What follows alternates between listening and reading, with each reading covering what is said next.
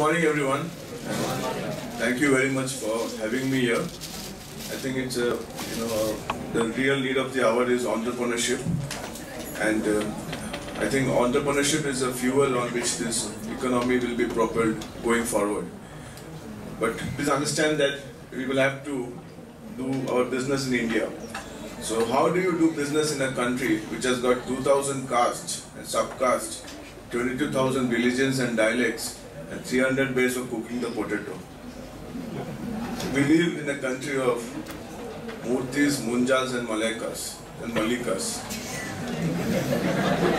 If you look at the state of Uttar Pradesh, fondly called as Ulta Pradesh, it accounts for 10% of our population, 20% of our industry, 40% of pollution, and 80% of our prime ministers.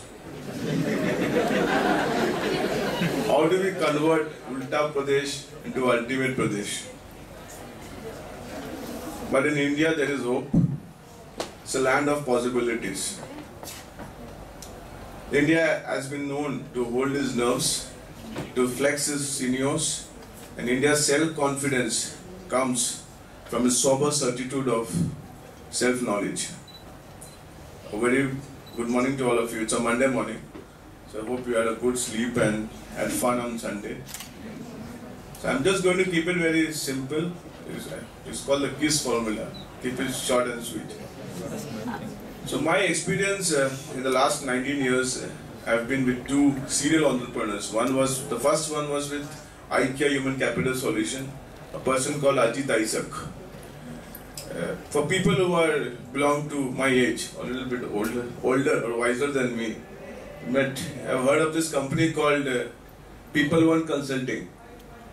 It was one of India's biggest HR recruitment firms, and this was started by this Ajit Isaac at the age of 32 years. And this company, when he started this company, he just had a checkbook, and he was practically on the road and a laptop. And he built this company to 400 crores. Not 400 crores, he built this company and in a matter of 4 years sold this company to Adecco Limited, which is the world's largest HR recruitment firm based in Switzerland. And that was the first time an Indian HR firm was acquired by a world conglomerate. And then after selling that company, he started this brand called IKEA Human Capital Solution, in which I was a part of that management team. And today this company has reached a level of 1,500 crores in a matter of again 4 years. And he has diluted his stake by selling it to Thomson Cook at some 78% stake. So that's one of my experience. And my second experience has been with Manish Sabriwal. He is an MBA from Wharton. And he started this company called Teamlist, okay, and which is India's largest, again, HR recruitment firm, direct competitor to IKEA Human Capital.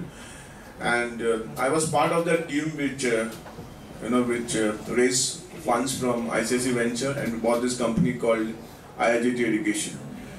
So my insights today for all of you is going to be based on this experience which I had with these serial entrepreneurs. Most of us over here and many of us outside have this myth that entrepreneurship is about money. You need capital, you need money to start your own business. Okay? In reality, it is not. There is a very famous adage which says like this: people as early as you can, money as late as you can. Okay? So entrepreneurship is not about one genius sitting somewhere in the corner of the room having all the brilliant ideas. It's still about a team. You still need to find people who are aligned with you, who share their own vision, who share your vision rather. So, and the key and the fundamental, component in building a company to scale is diversity. Jawaharlal Nehru, Mahatma Gandhi, and Sardar Vallabhbhai Patel, all of them were instrumental in getting India freedom. But the diary which Nehru wrote in 1938 speaks about that all of them were different, their outlook were different, their beliefs were different, their convictions were different, their method were different, but the destination or the cause was same, to get India freedom. So diversity brings, different type of skill sets on the table, and it's very important to have diverse team when you build your company. Second most important thing is that, momentum. Momentum is a very strange animal.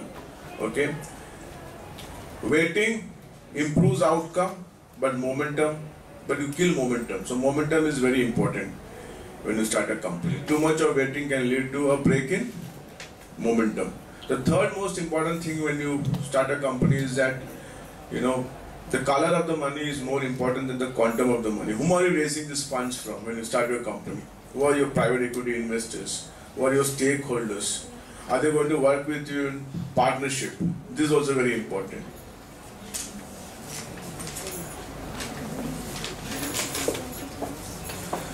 Where you stand on an issue depends upon where you sit on the issue. Okay, when you start a company, first of all, your idea is ridiculed. Oh, you can't do it. It's not the right thing. What are you doing? Why are you wasting your money? You are leaving a job. Ridicule. Then it is opposed vehemently. Then it becomes self-evident. So every entrepreneur goes to these three stages: ridiculed, opposed, and it becomes accepted or self-evident. In the movie Rashomon by Akira Kurosawa, 4 people witness a murder. Okay, they see the same murder, they witness the same murder, but all of them narrate this murder very differently.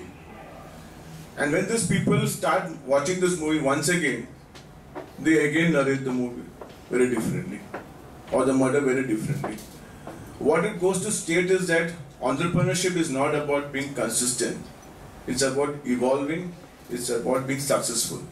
But in the beginning, you have to walk the road alone. In the beginning. So walk.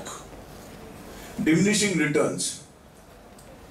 Some people postpone their decision making because they want to analyze more. But more of analysis, doesn't improve outcomes. The Nobel Prize winner, Simon Herbert, said that human intangibles like brain, information, time have limited endowments. In the long run, too much of analysis will kill your company. So, be very careful. It's a very thin line.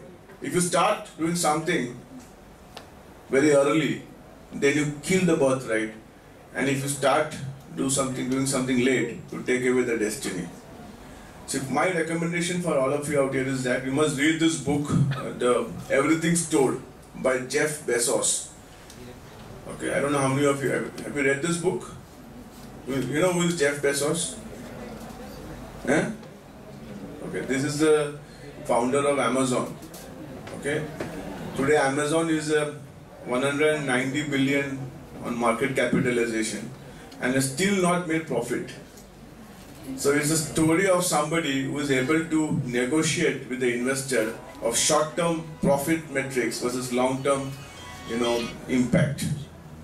So you don't have to be always profitable to build a big brand, like Flipkart. 4th round of funding over, but still not profitable. So read this book. This is important, and so the key takeaways from this from this session is very simple. It's not money. Okay, keep that out of your mind. That you need to have money, you need to have capital. It's not about money. Is there anything called perfect marriage? Is there anything called perfect guy, perfect girl? You marry, right? Only when the rubber is the road, you know the impact. You take a risk. Okay? So entrepreneurship is a marriage without a divorce. In marriage you can divorce.